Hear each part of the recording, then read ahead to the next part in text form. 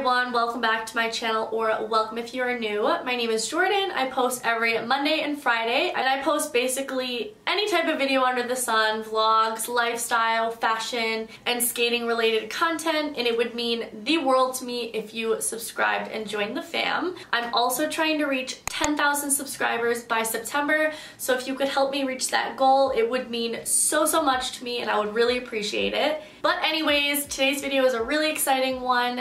I get asked all the time how I create my Instagram feed and how I maintain an aesthetic, if you will. So I thought that I would just sit down and talk to you guys about how to up your Insta game. I also got a lot of great feedback on my other Instagram related videos on my channel, so I thought I would just whip up another one for you and get your Insta feed looking fire. So as per usual, I have my little notebook with all my notes that I have jotted down for this video, and we're just gonna be going down the line. Speaking of Instagram, if you guys want to follow me on Instagram or my other social media platforms, I will have them down in the description as always, and let's hop into it. First things first, we have to start with the basics. So whether you already have a feed going on and you want to change it or you're starting from scratch, the first thing you need to do is you need to figure out your aesthetic, if you will. There's a lot of different ways you can go about this. You could go bright, you could go dark, you could go really colorful or very neutral. It is all up to you and what you want to make your Instagram. I absolutely love the fashion Instagrams where it's literally just outfits. I think it looks so good. For me personally, I like to use my Instagram as a highlight of my life and just kind of showcase my real life. So I'm not all too picky when it comes to content creation, what I post versus what I don't post, but I do have a lot of fun picking filters and presets and editing the colors. So here's just my feed. As you can see, I prefer just like a brighter feed with a lot of color. And I don't like my pictures to be too over edited. I like a lot of color, but not too oversaturated. So yeah. So next, once you figure out your aesthetic, the next thing you want to do is figure out your outfits as far as your feed goes. So you don't want to be wearing like the same exact article of clothing in all your pictures because it doesn't really give much variety. It's okay to be an outfit repeater, I will say that, but the more creative you get with your outfits, the better your feed will look overall. And you also want to think about colors, so depending on what kind of feed you want, you should wear colors that coincide with that. So if, for example, if you wanted a feed that's very neutral toned and earthy, I would recommend wearing white, camel, tan, brown, like an olive green, burnt orange, things like that. In the long run, it'll be a lot easier for you when it comes down to editing if you wear colors that kind of coincide with the feed you're trying to create. Once you got all that sorted out, then you're going to want to get inspiration. So my absolute favorite place to get inspiration for photos and for your Instagram feed is Pinterest. Another really great place is the Explore page on Instagram, actually. So if you're on Instagram and you just scroll and you find a picture you like, maybe it's a pose or an outfit, I will just save it so that I can look back on it later. Same goes for Pinterest. I actually have a fashion board, so if I find like a pose or an outfit I want to recreate, I will just save it to that board and I can look back on it at any given moment. This is really helpful too if you have a specific like pose in mind. When you're actually out taking the photos, you can just look back at your phone really quick and help you figure out the angles of the camera and all that jazz. Now let's talk about equipment. So for me personally, I don't think equipment is the most important thing. Of course, if you're using a camera or an iPod Touch from 15 years ago, it's not gonna turn out great, but your normal iPhone should work just as fine as a camera. Most of the pictures on my feed were taken with my phone. I have the iPhone XR, but I do have a couple pictures that I took with my Canon G7X, which is a DSLR camera.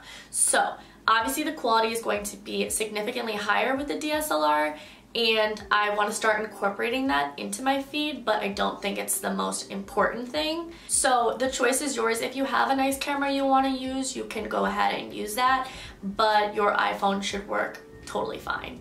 Going along with that, if you're struggling to take pictures by yourself of yourself, I have a few little tips for you. So the first one is if you have a Canon that is Bluetooth, there is an app called Camera Connect, and you can actually take the pictures from your phone to your camera. So you can use your phone kind of like a remote. It's actually the coolest thing ever. Technology is amazing and blows my mind. But if you don't have a camera and you do want to use your phone, you can of course set up a self timer and do a burst mode, which will give you a ton of different options.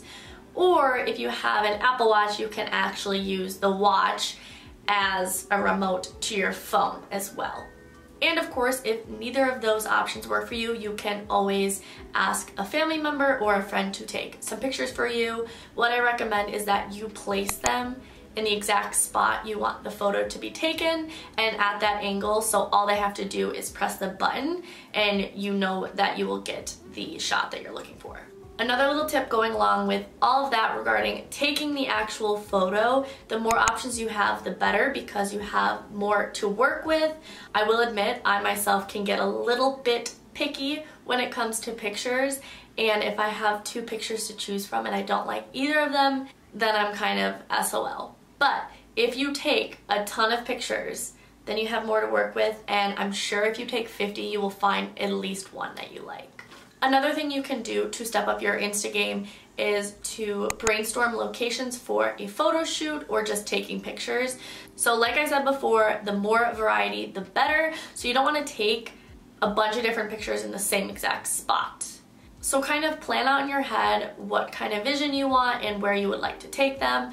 It just makes it easier for you in the long run. Now all that planning and picture taking is done, comes the fun part, and the part that is most important to maintaining an aesthetic or a feed that is cohesive, and that is editing. There are tons of different apps you can use to edit, but what I have found the most effective for maintaining a cohesive feed is using Lightroom Mobile.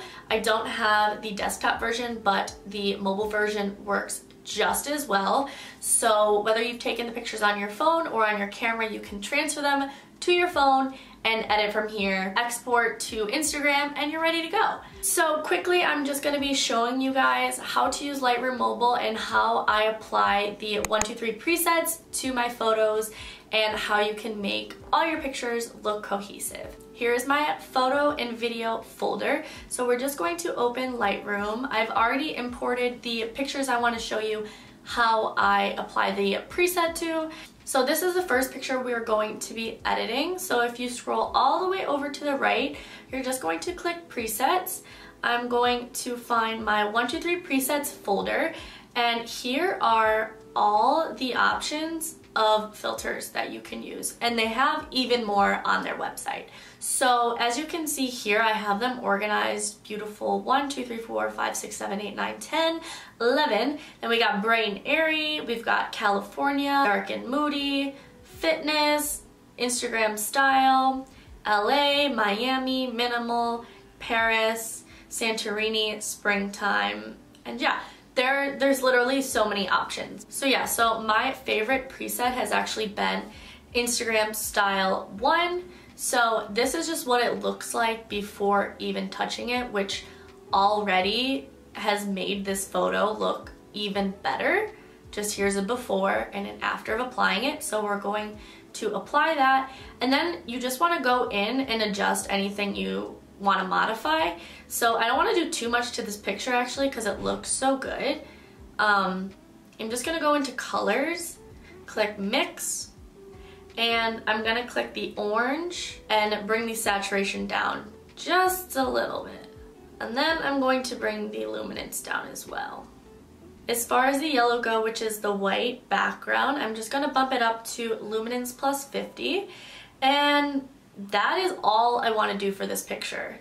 This is just the before, and here is the after. I'm gonna just crop it a little bit, and I'm going to export it. A little life hack for you: if you're editing a bunch of different pictures, you can copy the settings and paste them to your other pictures. Of course, you're gonna have to adjust a little bit because not every single picture is the same, but it will save you a lot of time. So the next picture we're going to be editing is this one. I think it's cute.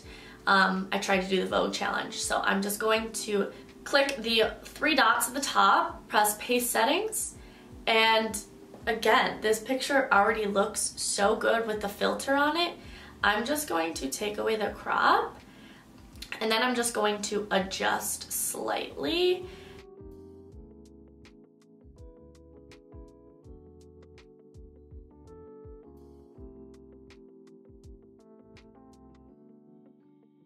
And here is the second photo once it has its preset applied.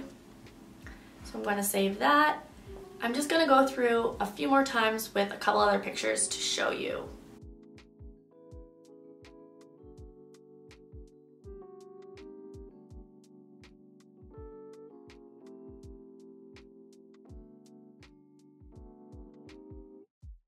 So I have just finished editing 4 pictures using the Instagram Style 1 preset, and I just put them in a folder to show you how cohesive they look.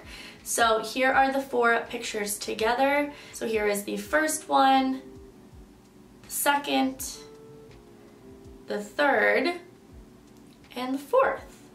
So as you can see them all grouped together, they all go really, really well. And the biggest difference this makes is that I really bumped up the yellow tones and desaturated them, so it really makes the whites pop in all the pictures. The last thing I recommend is planning out your feed. So if you do take a bunch of pictures at once or, you know, over a few days, this is how you can ensure a really cohesive and aesthetically, visually appealing feed. So what I use to plan out my pictures is Unum. So it's just a free app. You can buy more storage, but personally I don't need that much planning ahead. So the app is really easy. I'm sure you probably already have it, but it just connects your Instagram to the app. So all I'm gonna do is I'm going to click on 4 open spaces and import those pictures so I can see how they will look. 3 out of the 4 pictures I already have on my feed, but this is just to show you guys. You can play around with where you want them to be. And yeah, as you can see here, it does go really well with my feed. It does maintain that really bright and colorful and simple looking aesthetic. It doesn't look too over edited, I would say. I don't like it to look too overdone. So for me, this looks perfect. But that is all for this video. I hope these tips and tricks were helpful and will, you know, in the long run really help you achieve the feed that you are trying to get. I will have the link to 123presets in the description box if you are interested in checking it out. I highly recommend them and I think they will be an amazing game changer. There are also a lot of options per style of preset, so if one doesn't necessarily match a picture, then you can use another one and it'll still be cohesive. So definitely go check them out. They are affordable and they can make any picture look like a professional photo. If you guys did enjoy and you are not subscribed, please consider subscribing and helping me reach my goal of 10,000 subscribers by September. It would mean so much to me, you don't even know.